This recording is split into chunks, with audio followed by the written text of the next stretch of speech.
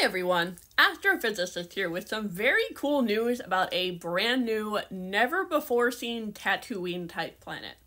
This planet's name is 2M1510AB-B. Terrible, I know.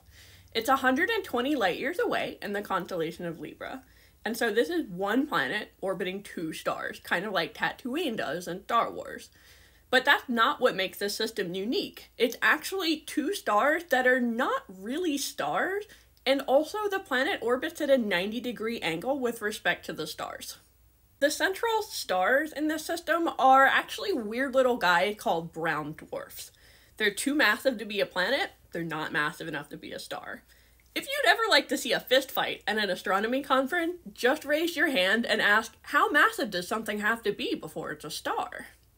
Now, we have discovered Tatooine worlds before. We know about 16 of them in the galaxy so far.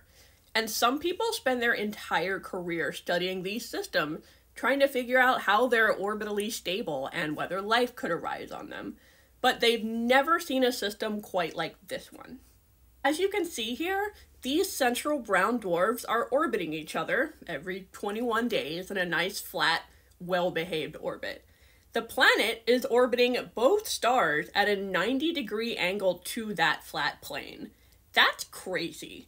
How is something like that stable? Did it form that way? Did it become that way? We don't know yet. Is this planet habitable, like Tatooine seems to just barely be? No. It is a Jupiter-sized planet, so it has no solid surface. It's a gas giant. It also orbits around where Mars would be in our solar system.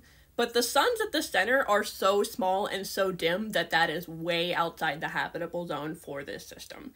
There's no chance of liquid water anywhere there. That being said, life finds a way. So it's possible that maybe a moon in this system could be habitable if it had an atmosphere. Maybe it has methane-based life. And that methane-based life would be looking up at the sky, and that sky is going to be spinning like a tilt-a-whirl. Anyways, very cool discovery. Really another excellent addition to the galactic zoo of weird and bizarre solar systems. Feel free to drop any questions in the comments, and I'll see you next time.